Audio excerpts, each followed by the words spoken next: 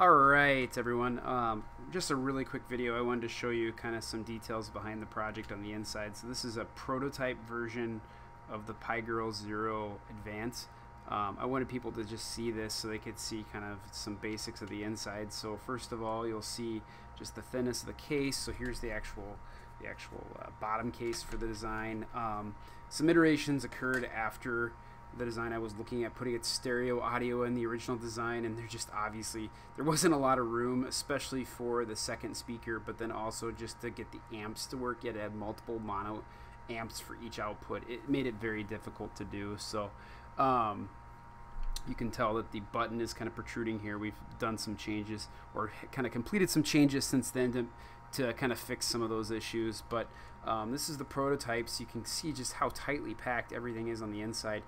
You can see how these bumper buttons are established in here, and you can see kind of where the start select buttons were placed as well.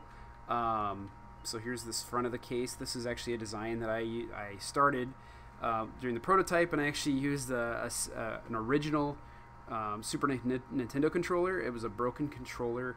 I think I just had it laying around, but it essentially just used the Super Nintendo controller. You can use a Famicom controller, so that's that would be these multicolor buttons. I also have buttons that come as part of a kit, so if you get the kit, you can pick like single color buttons as well. And there we go, that fell out, but you can see how those are held in the shoulder buttons. So it's got like I just used a paper clip, and you actually just clip the paper clip and then use it as kind of the rod to hold basically to hold that select or the bumper button in place. So I just want to do a quick video here just to kind of show you this inner working of the case, and you can see kind of how that PCB fits with all the Pi. So you can see here's the Pi. You'll actually have the decoder, which is here. You'll have the mono amp, which isn't on this design, but it's right here. The battery fits here.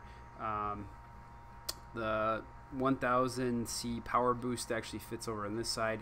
The screen is actually on the other side of the PCB, and then there's a micro USB adapter. It fits right down here. So everything really tightly packed into this design.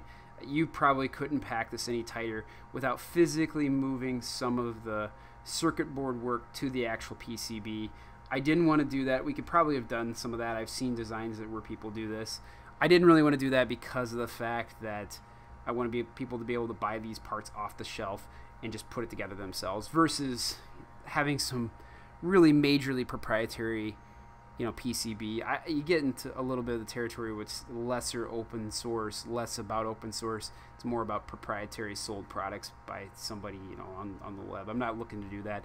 I'm just looking to, help the space. So really, I think kind of a neat design. I just wanted to show people the inner workings a bit. And like I said, this is a prototype. This isn't the final design. The final design actually is in the guide. You'll see some changes between this and the final. But take a look, and if you like the video, go ahead and please upvote. And if you want to keep following some of my projects, feel free to subscribe and check me out on my website, 3dprintspace.com.